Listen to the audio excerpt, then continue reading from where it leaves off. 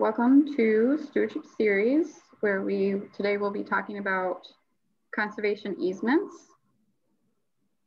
And just some Zoom stuff. If you have any questions, feel free to pop them in the chat box and then we'll bring them up later. We do have a question slide at the end of this.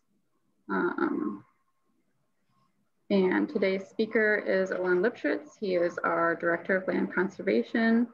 He has been with the organization for 20 years now and has done, I think all of the conservation easements? All but one. So he is very experienced and knows his stuff for sure. So he'll go through all the steps today. All right, Sarah, thank you, Lynn. Thanks for having me. I'm getting a little echo.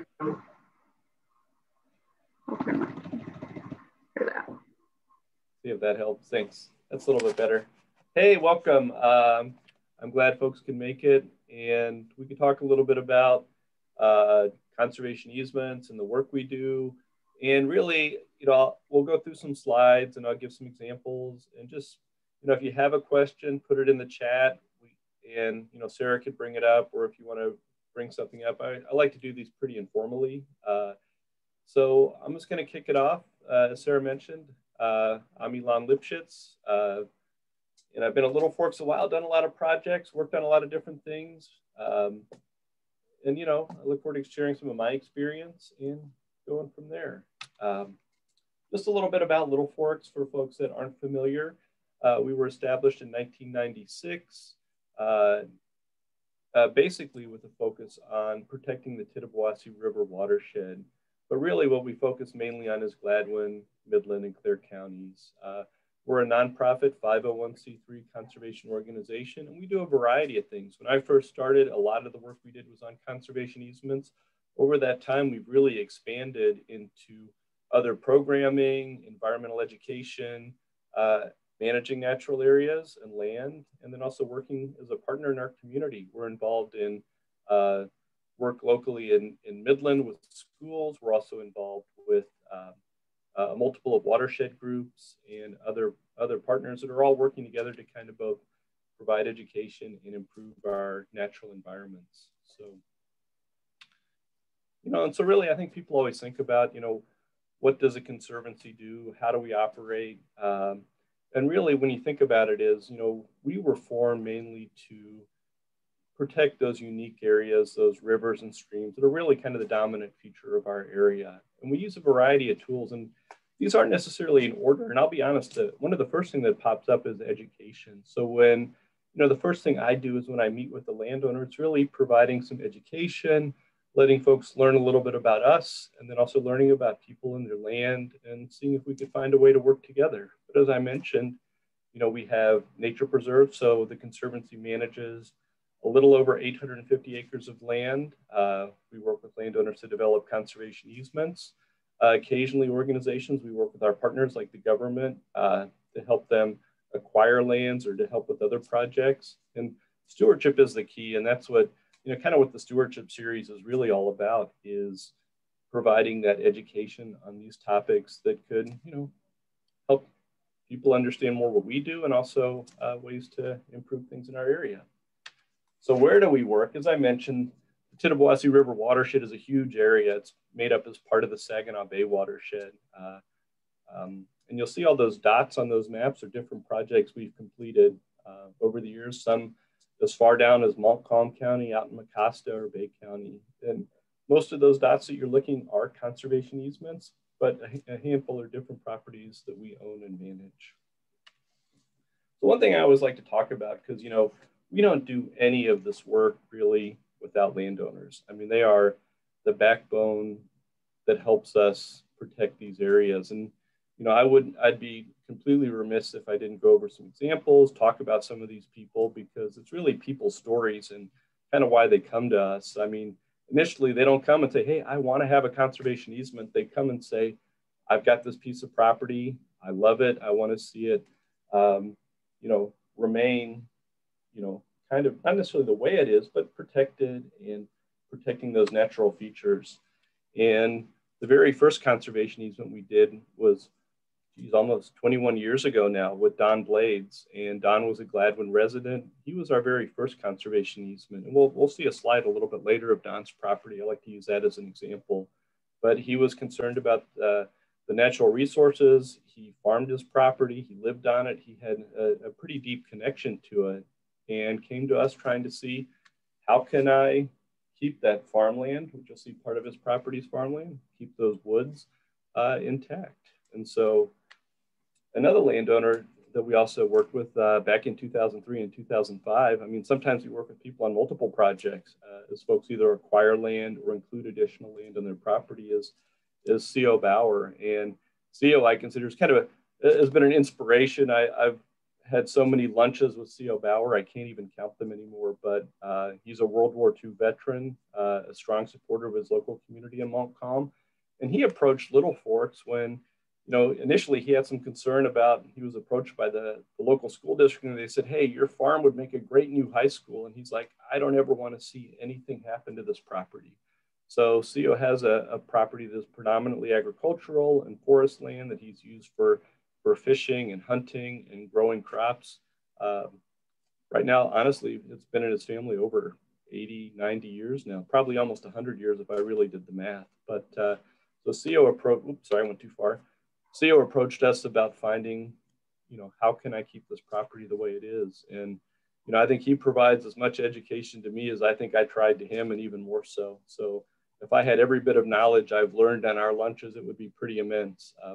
But you'll see, one thing I love about CO is he always points at things and always has to be, photographs have to be acting and doing something. So, you know, he's done habitat improvements on his property, taking some farmland that wasn't as productive and turning it into natural grasses. And, you know, has been a great steward of the land.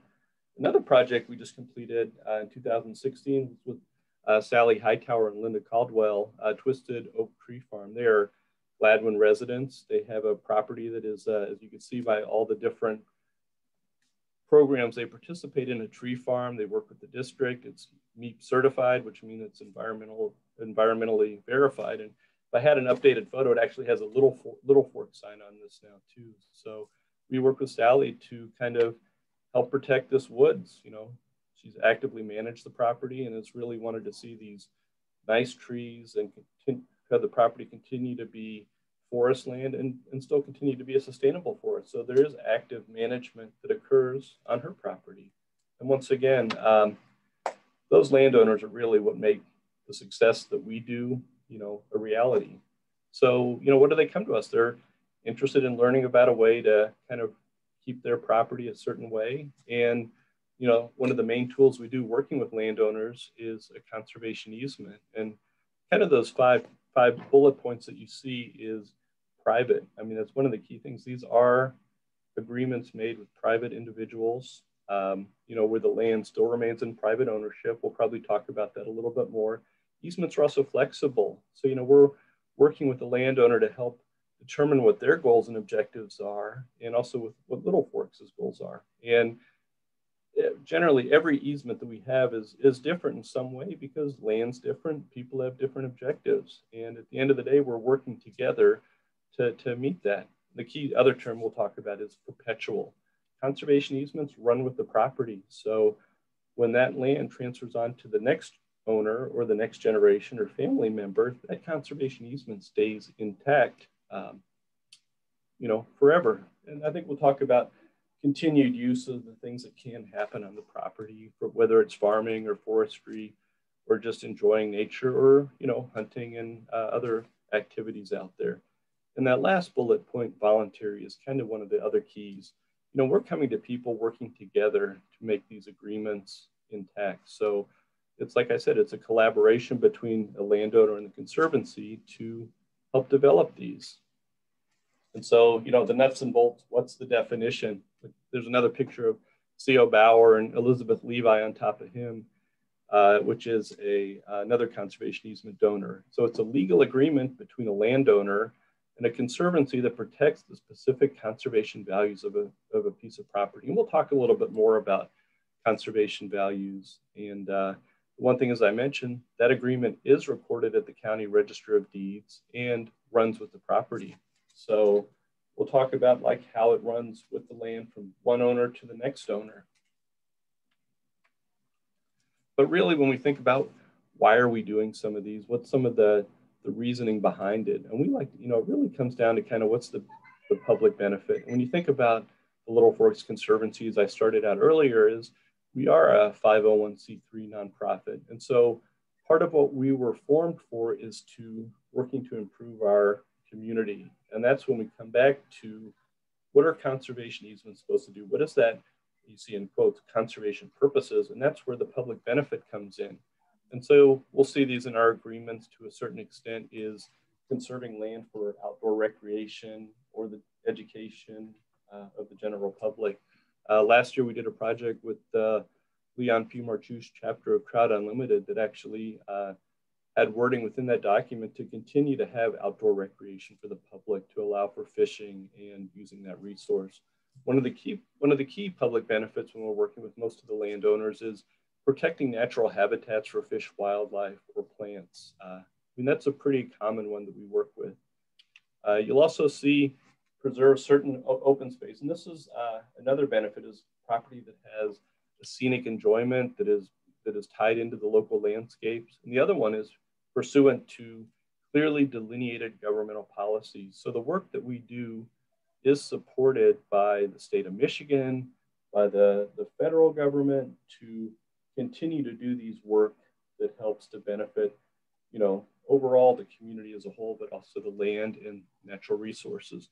One thing that Little Forks really, the other benefit that sometimes comes up is historically important land or certified historic structures, which is we don't do a lot of structure work, but some properties that we have protected, like our Averill Preserve, has some pretty significant logging history that ties into it. So what are those aspects? What makes up a conservation easement? I stated it a little while ago, perpetuity, forever. So these are agreements that they're not just 10 years, they're not 30 years, they basically run with the property.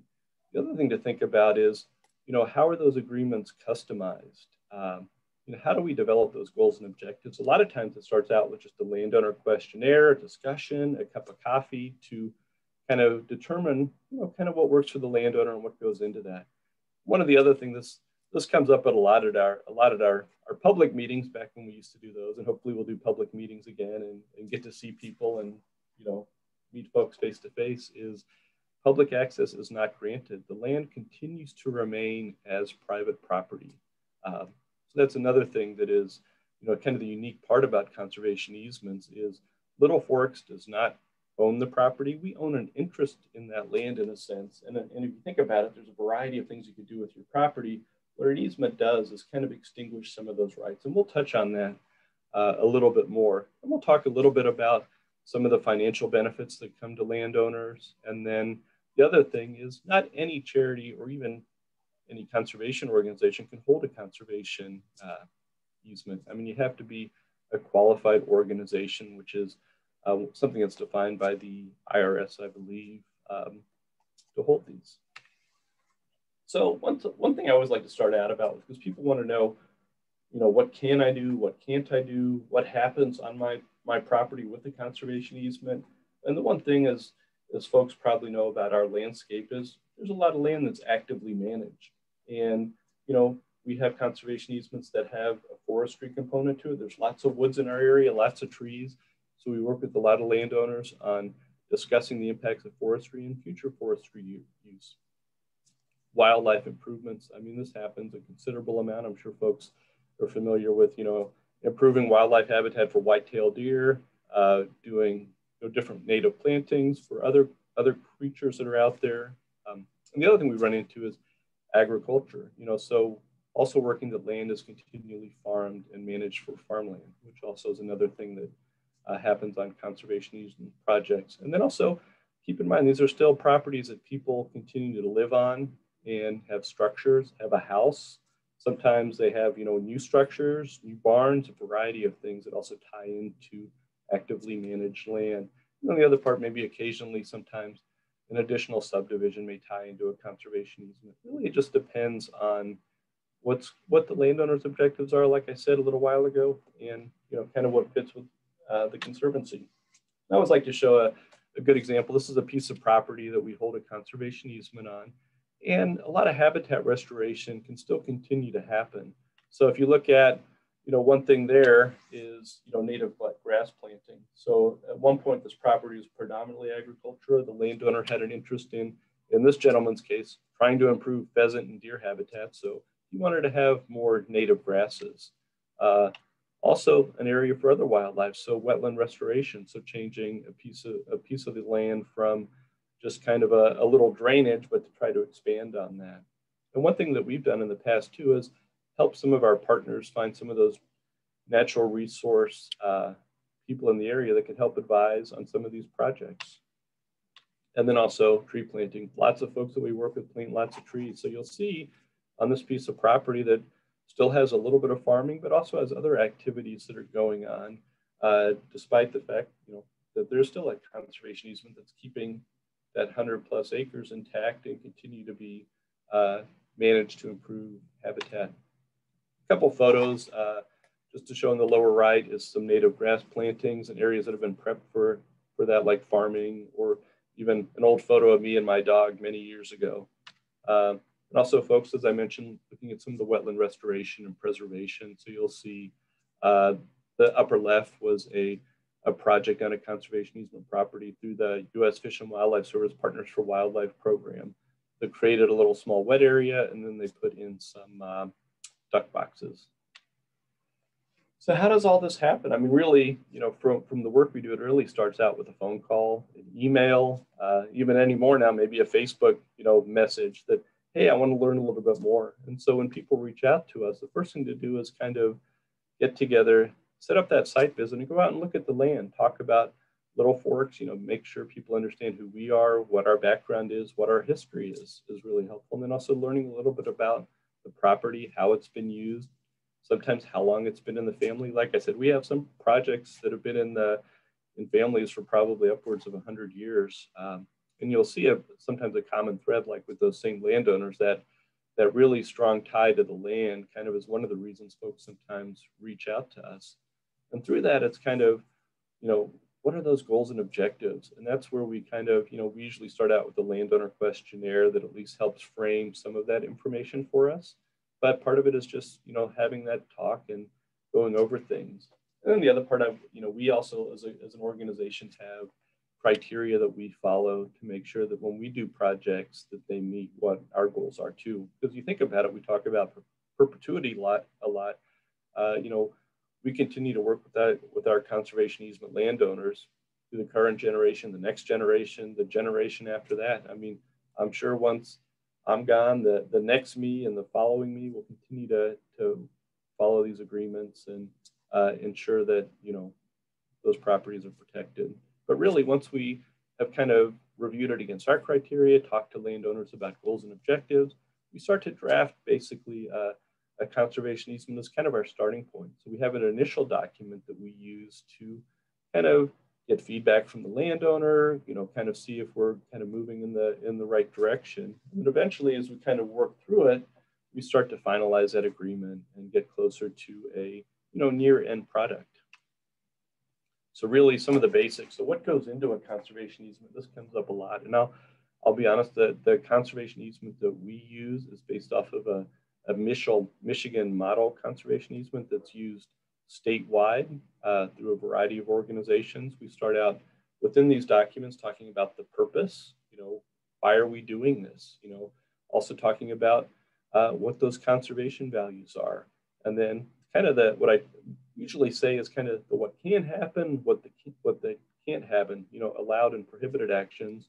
And then what's built into the document that continues to make it hold up the test of time in case something, to be frank, if something ever goes wrong on a conservation easement, if somebody violates those terms and agreements, Little Fork's there to make sure that your goals and wishes for your property are maintained. So yeah, I mean, conservation values is kind of an interesting term, and usually we have to kind of define it a little bit, but what we're really talking about are those features of a piece of property. What makes it important, what makes it special, both from a natural resource value standpoint, a community standpoint, even from a recreational standpoint, from protecting it, making sure that the river stays healthy. So we look at things like scenic views, like landscapes that maintain kind of a rural quality of life. Things that we talk about, agricultural lands, we look at the different soils that make that farmland productive. The other things we look at is adjacent to other protected lands. We've been very fortunate in certain parts of our service area, especially in the Cedar River watershed, to work with a handful of landowners in close proximity to each project that kind of creates a bigger block of protected land. If you think about it, protecting one property is great, but if you can work with a few others and increase that scope, it really has a pretty positive impact on conservation in that community. And the other thing we look at too, as I mentioned at the start, Little Forks was really formed as an organization about protecting riverland. The Tittabawassee, the Chippewa, the Pine River in Midland County is kind of where we got our origins as an organization. But over time, as we've kind of expanded our scope, so to speak, we've reached into other counties. The Cedar River watershed, the Tobacco River watershed are both important areas of conservation for us. And then the other part is we look at other ways that, other things that support this work. And, we're involved in a variety of watershed management plans that are developed. And generally when we're working on those plans, we're working to have that conservation component, that making sure that there's a land preservation aspect to that, which would be supported by federal, state, or local entities. So once we think about the conservation values, next we start thinking about reserve rights. And you'll see that in the document. And one thing, I always preface it when I talk to people, a conservation easement's not a little document, but it's about 20 plus pages. And granted, a lot of the work that we do is kind of in the front end of the document. As I mentioned, that Michigan model, it was basically created by attorneys and conservation practitioners throughout the state to make sure we cover like a lot of the bases that tie into helping these agreements last forever, as I mentioned. But we talk to landowners about forest management. I mean, our landscape is pretty dominated by trees, as most folks know. So we work with folks on making sure that, talking about current forest management, future forest management, and making sure, that it's consistent with what we're doing, what the landowners' objectives are. So in our conservation easements, landowners are still managing their trees. They're managing issues with trees. Like anymore, we're dealing with invasive pests, whether it's emerald ash borer, or unfortunately, in some cases, we're starting to see oak wilt kind of move in a little bit in kind of our northern service area. Another activity we talk about is farming. Quite a few of our properties have a farming component that ties into it. So, we're looking at kind of making sure that, if there's existing abilities to continue that, because farming does make up our rural character. We also evaluate what structures are out on the property, whether it's existing houses, buildings, or a variety of things. And those are things as we work through the process, we try to work with the landowner to see what kind of some of those future needs might be. And also as we talk about, getting onto properties, and there's roads, trails, and a variety of things that we're working with folks and making sure that you can continue to, obviously access the property. And then another thing that comes up a lot is habitat improvements. As I mentioned earlier, a lot of our land is pretty actively managed. So we really want to make sure folks can continue to improve land for wildlife, improve land for, water quality, and, even from helping to improve projects along rivers and streams. So the key thing with a lot of that is when I talk about like those purposes, why are we doing this conservation easement?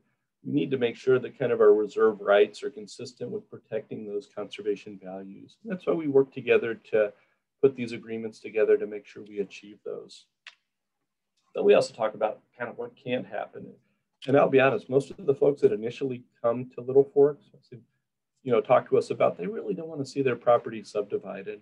So folks that have, whether it's a 40, an 80, 400 acres, or even larger, sometimes folks want to see those big pieces of property kind of remain intact.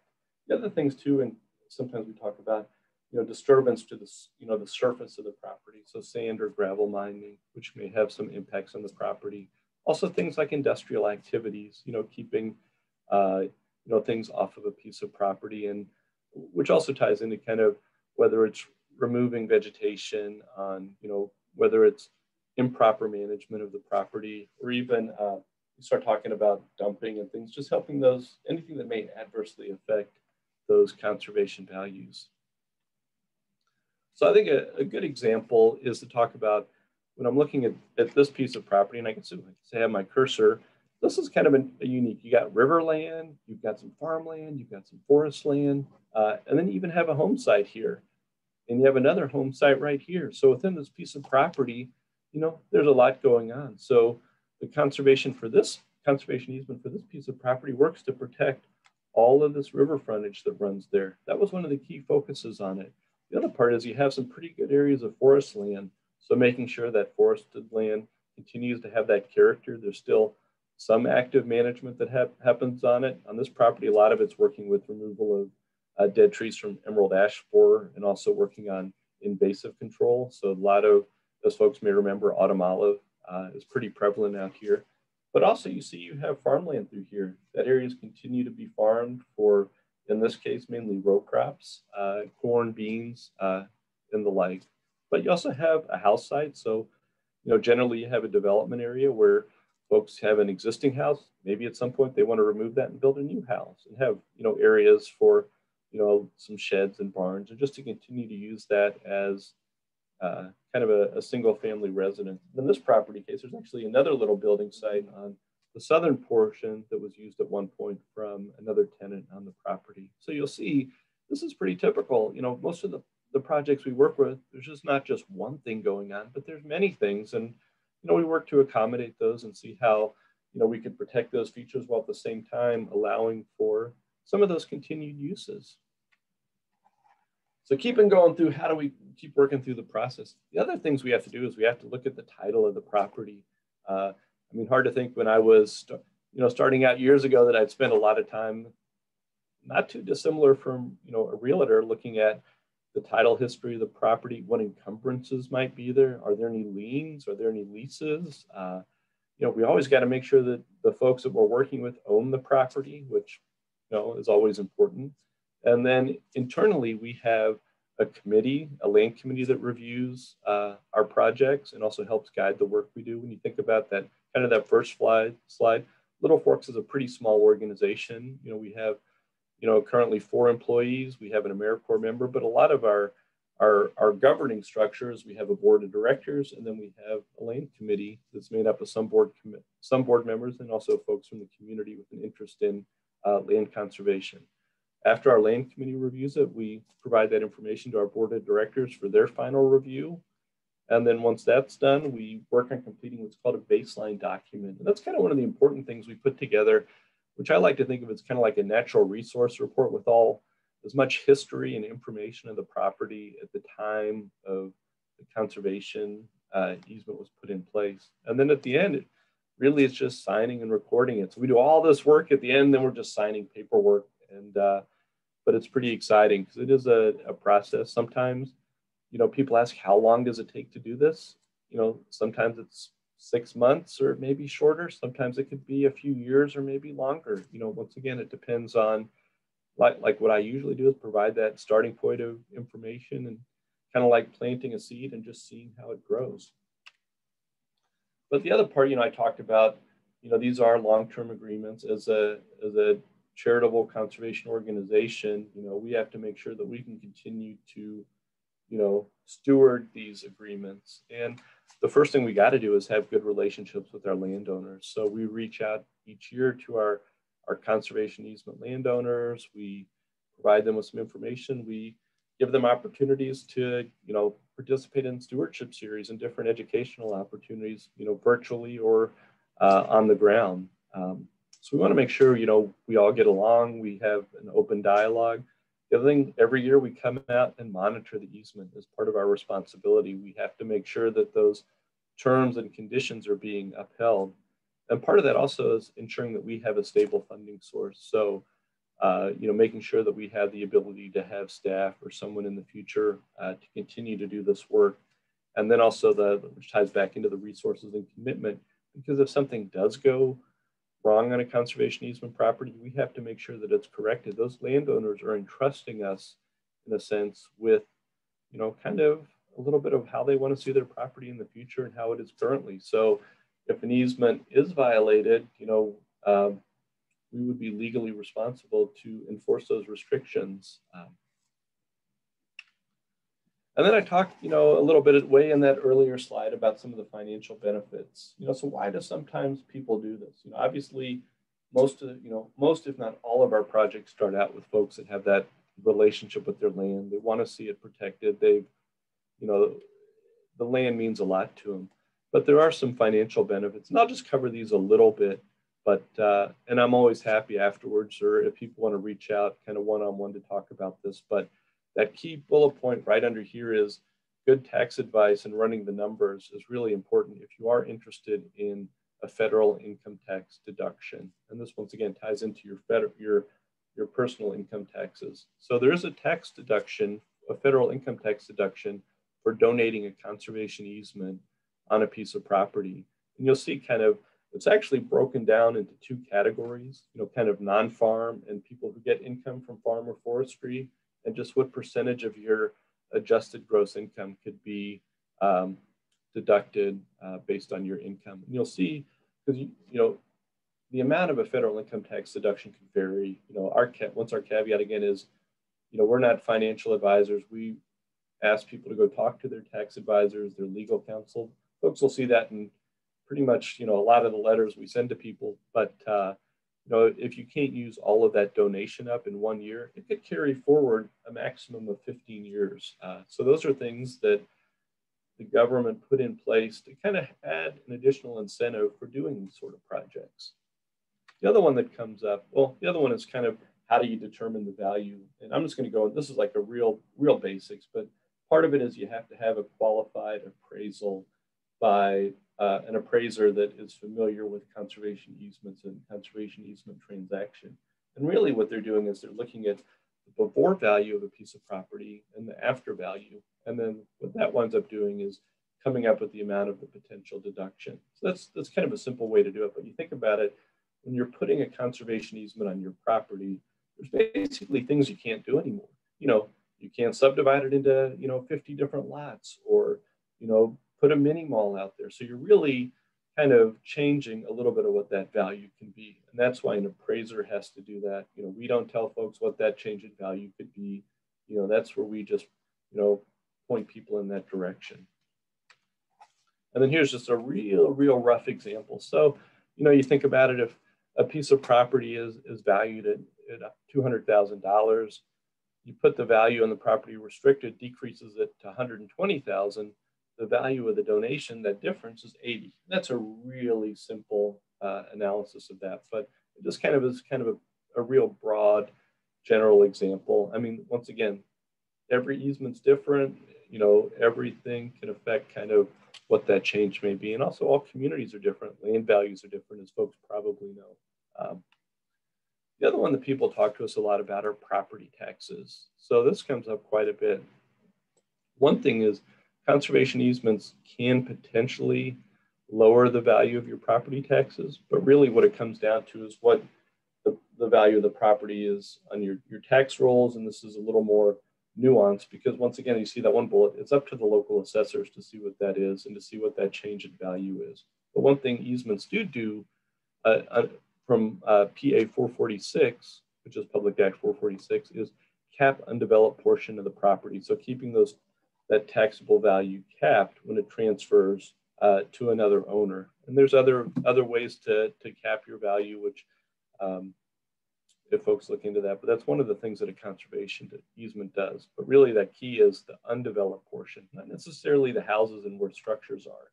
And this is kind of, just a little slide, the photo on the left is from one of our conservation easements on the west branch of the Cedar River, now that I'm looking at that. But, once again, prevents that taxable value from popping up on the undeveloped portions of a piece of property. But as I mentioned, it's still, if there's homes, other structures that are affected. So really just to kind of wrap things up, conservation easements, can fit with a variety of land types, whether it's farmland, forest land, wetlands, every piece of property is different. There's different features about it, different landowners' objectives are different. So, we really try to work together to kind of put all this together, the land, kind of what a landowner wants to do, and see if it fits with the Conservancy's objectives and come up with that. And then I talked just real briefly at the end about financial incentives which may be available. And I will say after this presentation, we'll send an email with some of the links on our website with some of the information and maybe some other information that will help in some of the decision making. Like I said, going back to that very part, it all starts with education. It all starts with learning a little bit about what a conservation easement is, kind of taking those first steps to hear more and, continue doing this. But, thinking like, we're talking like little picture, Little Forks. We work in the Tittabawassee River watershed, mainly in those handful of counties, but we're also looking statewide, kind of throughout Michigan, because, there's 30 plus conservancies working at all different scales. There's organizations that work statewide. There's organizations that work just on a township level. But, at the end of the day, we're all working to protect some of the state that we all love. And some of that focuses on watershed protection, looking at blocks of habitat, connecting land to some of those resources is what, conservation easements do and what we help landowners do. Statewide, there's over 600,000 acres of protected land by conservancies and land trusts in the state. And that's easements. That might be land that we own or manage, or where we've helped other folks protect land. But also, thinking about organizations like us protecting land throughout the area. So as we started out as a pretty small movement way back, I don't know enough about, Conservancy's history in Michigan. It was probably in the late 60s throughout, continue to work and grow as a movement, because at the end, this is, we're private nonprofit organizations, working voluntary with landowners to kind of meet those same objectives. So we really fit that, we're trying to help folks get done what they want to do on their properties, working together. And I think that's it. I think I still left some time for questions if folks have that. But I appreciate everybody listening and learning a little bit more about our program and the work we do. Hello, Elan. This is Keith Brooks. Can you hear me? Hey, Keith. How are you doing? I can hear you great. Oh, good. Well, I joined in again today to listen to your talk. Thought it would be interesting and thought I would give a little bit of my perspective coming into the conservation easement world a little different way than what you guys usually do with other landowners. But for me, if I can share a little bit about my experience, so you had a piece of property for sale that was up on the Gladwin Midland County line, Coolidge Road off M18. And of course, living in the Coleman area and being a biologist myself and wanting to have my main goal was getting me a piece of property that I would be able to develop and main use for hunting. But a little perspective on the piece of property that I bought from you, the main driver for me was I was able to get a 44-acre piece of land at a very reasonable price.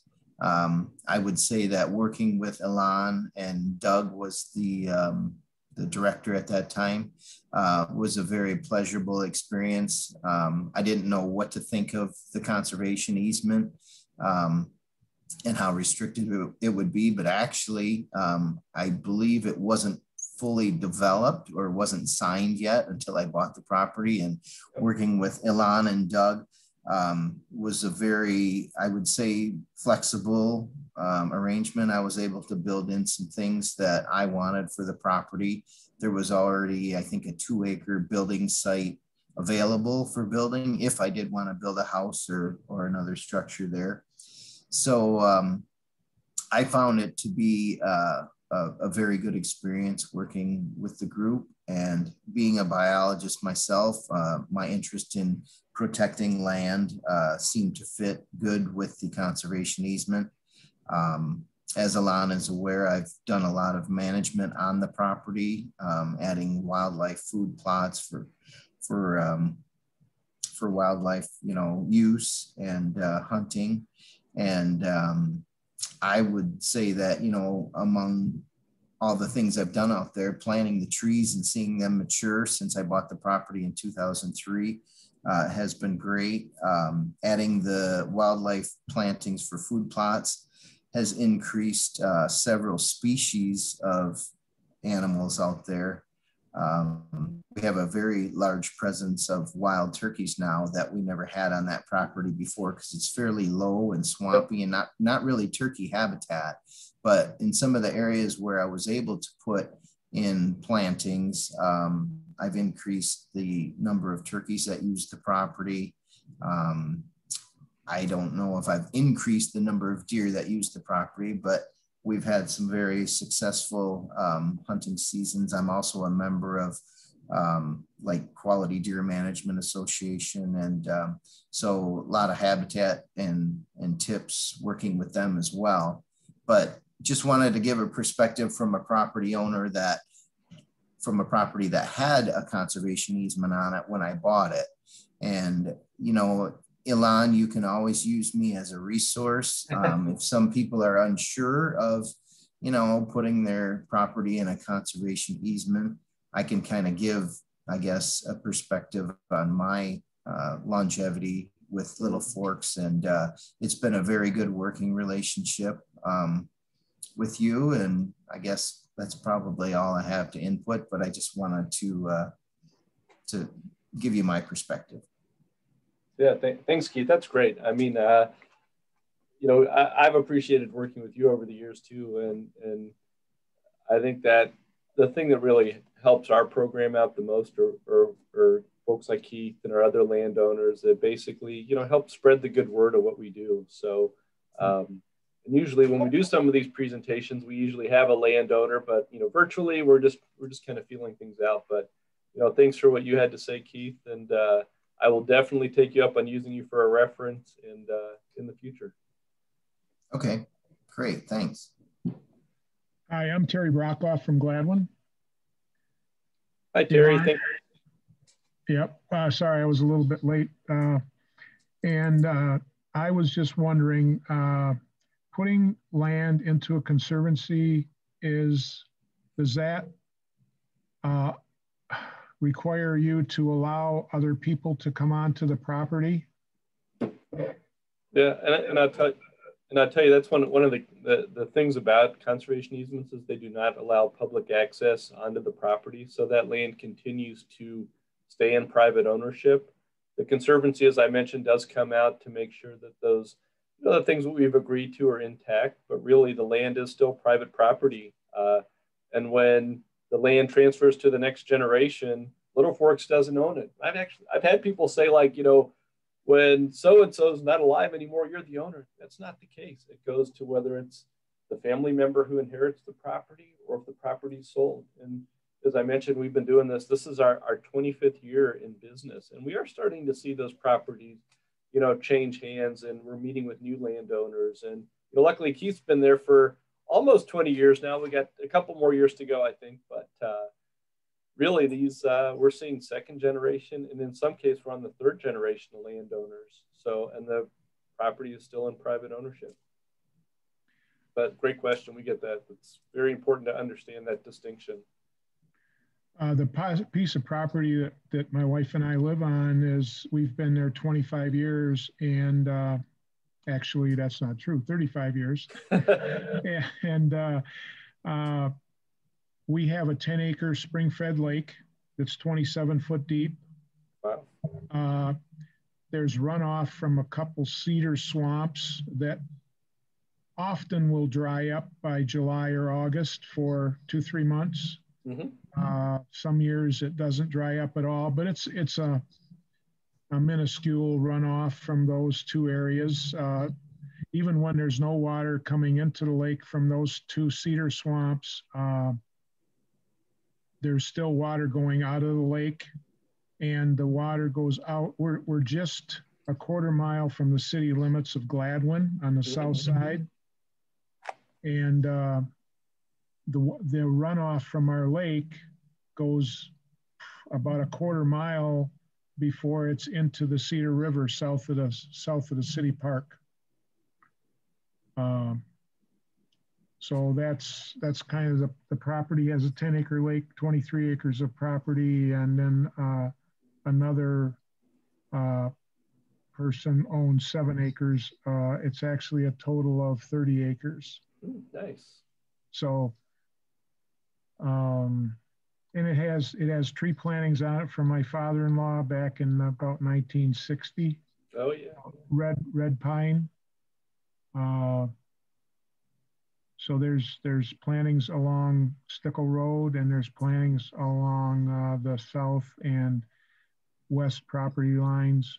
So those trees are, like 60 years old and starting to get up there in size a little bit. So I just, there's one thing that was on the property. There's kind of like I'm going to say a landfill. Mm-hmm. There's some old appliances and some things that have been thrown into a hole. That is there any help on cleaning something like that up? It sort of, sometimes it depends.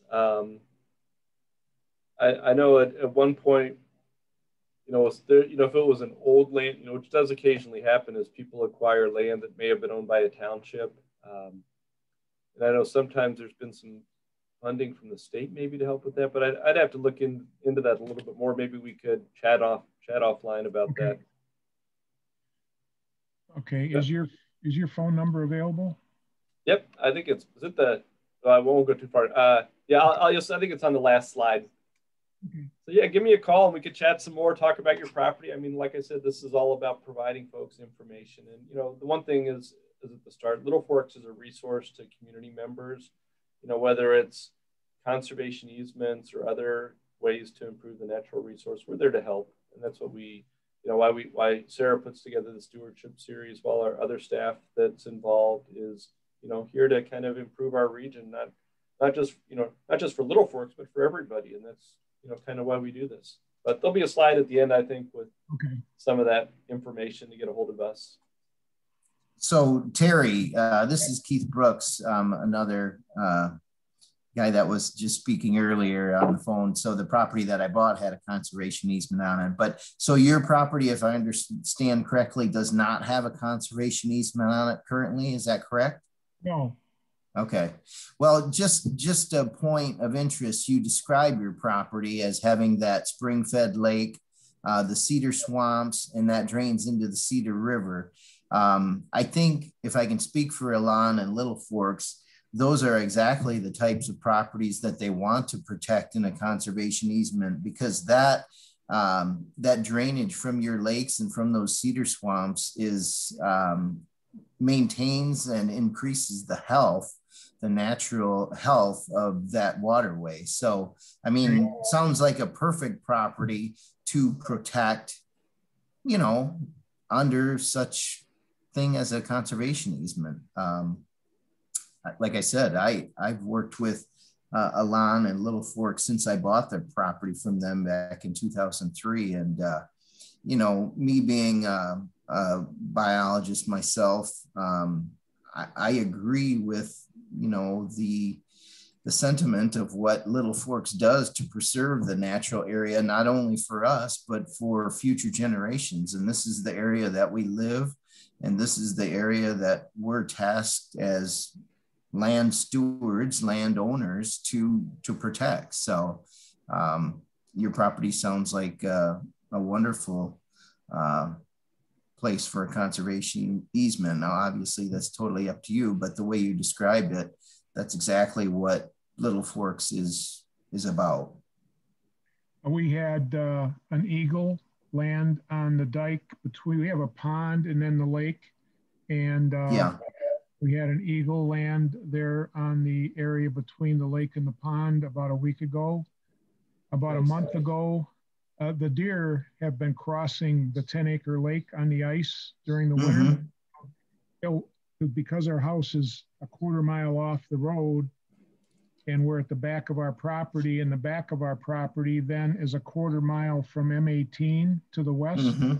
The deer quite often walk through our backyard. when they're going around the lake. And we've had as many as 25 deer in the backyard, you know, in the last couple months at one time. It's hard to tell if there's any bucks because you got to see. They've lost their antlers now. Yes, I know. Yeah. And but being a hunter, you know, with my property, hunters are great conservationists, in my opinion, at least most of them. Yeah. But whether you hunt or not, it's awesome to see wildlife on a property that you live on and that you've managed. And if you're fortunate, you know, to be able to harvest some of those, if you are a hunter, and enjoy the natural wild game meat that I enjoy. I mean, it's all a big picture to me. Yeah. So that's we've had a bobcat, and this is quite a while ago, probably 30 years ago. A bobcat walked into the backyard, and it was in the summer. We were sitting in the family room watching a Detroit Tiger ball game. Wow. And it walked out of the woods, and you could see the tufts of hair on its ears. And my neighbor, about a month and a half ago, came home, and he was pulling up to his garage at 7:30 at night. And he swears that he had a cougar in front of his garage door. Wow. in the lights. And then, I mean, he didn't get a picture. He just had the tracks running down toward the lake from his house. And he did do a sighting report for the DNR on their website. So and we've had black bear come in and work on the bird feeders in the spring. Yeah, for sure. So I mean, and this is all within a quarter mile of the hospital at Gladwin. That's amazing. Well, Keith sold our program so well, Keith. I think next time you're just going to do this presentation. You're going to be on the hook. Keith Brooks Stewardship Series 2022. But yeah, I think a good point is like those memories of like seeing eagles. I mean, I can tell you when I saw my first eagle when I came to Michigan back in '99. I mean, it still sticks in my head. I mean, so those are the things that make these properties like yours special. And, you know, the Cedar River watershed, which just like our last presentation, we're pretty active in, and it's really one of our gems in the area. And so helping to protect those properties really makes a big difference. And like Keith said, on water quality, but wildlife habitat and a variety of things. The water is really cold in our lake. I know over the years, we've had a swimming float out in the middle of the lake. And when you dive in the water and you get about a foot or 2 foot below the surface, it's a lot different than the first foot. Nice. Definitely spring fed then, for sure. You should consider planting some trout in there if you don't already have some. The problem is my father-in-law tried to do that. The whole lake is like a silt bottom. There's no gravel or sand anyplace. Okay. And he tried to plant brook trout, and they wouldn't reproduce. And there's a flow going over an 18-inch vertical tube that then drops down and goes through a dike that he had a permit to put on the lake back in about 1960 from the DNR, probably before the DEQ existed. I'm not sure about that, but you know, we have the permit for that dam. So water, I mean, the trout never reproduced in the pond or in the lake. Right. Yeah, well, usually brown trout and rainbow trout are more conducive to planting in lakes where there may not be. I mean, you can actually get, I believe, hybrid trout that don't reproduce, but you know, but browns and rainbows are definitely more hardy, and that's why there's a better population of brown trout in the Cedar River as opposed to brook trout, because they can handle a little bit less pristine conditions, I'll say. Okay. Yep. Anyway, sounds like a nice piece of property, Terry. Yep, thank you. Definitely, I agree. All right, maybe I'll turn it over to you, Sarah, as we're running close to 1 o'clock. No, sounds good. If you want to do the next, yep. So this was the second in the series. The DNR fish surveys is on our website and on our YouTube channel. And this has been recorded as well and will be posted in those places to watch again later or send to people you think would be interested in a conservation easement. Up next is watershed health, where we'll be covering our stream sampling program and what we do to monitor the health of the Cedar River watershed. We'll also have a guest speaker from the Huron River Watershed Council, where the statewide program called MyCore is hosted from and organized throughout the state. So he'll touch on the statewide efforts, and then we'll go into detail of what we do and how you can help.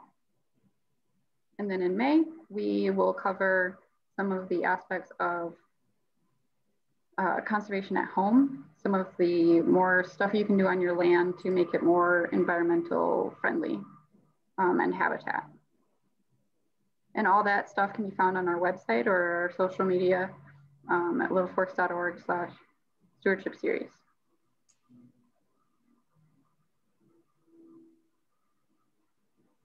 All right. Oh, sorry. There's my contact information. Once again, I'll follow up with Sarah. Thanks for everybody for attending. You could either, reach out to us by phone or email, Facebook, a variety of things. But yeah, I mean, I think it's, like I said, it's just talking to folks and providing that information. And thanks for everybody who attended.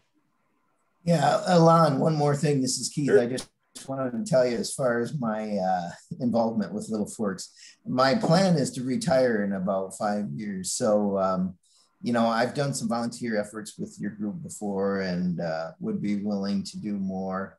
After I retire, I should have lots more time to help out, and looking forward to maybe doing some more volunteer work with you and promoting the Conservancy in the future as well. So I think that sounds great, Keith. And I mean, one thing I probably should have said at the start is, that's what the thing that helps make Little Forks, we have a great staff, we have a great board of directors, but it's our volunteers that help us get the work done. It's also kind of our members, folks that donate to us that help support our work. And then, the community members that could help, like Keith's done, talk about the positive effect of a conservation easement or impacts that we do. So yeah, so there's a lot of ways that folks can get involved and help support our work.